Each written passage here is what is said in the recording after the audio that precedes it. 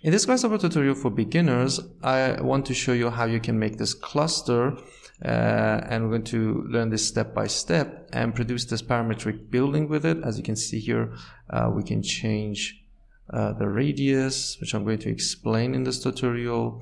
Also the movement we have, the number of divisions. And also we're going to convert this cluster into a building using some steps to finally get the results.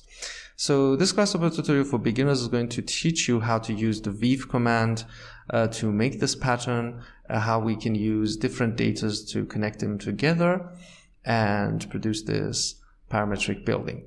To get started from scratch, first what I want to do is to produce two circles. So I'm going to go to the curve, primitive, and use this circle, and let's just go to the display full name.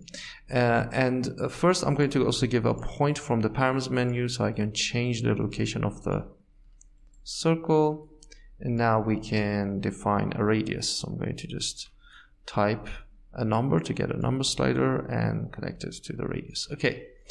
So what we want to do in this tutorial is to produce two circles. First is going to be in the inner circle, and the next one is going to be the outer circle like this. And what we want to do is to divide them into different parts. For example, if we divide this into 4 parts, and also the red one,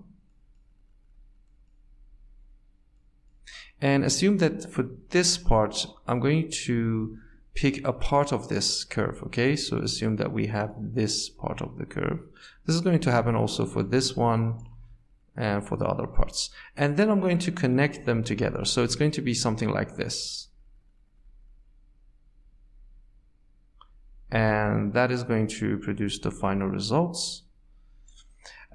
We can control the radiuses easily. We can control how much we want from the curves and get the final results, and then convert that into the building. So at least we need 2 circles. I'm going to Control C, Control V this, give a shift key, and make another circle just a little bit bigger.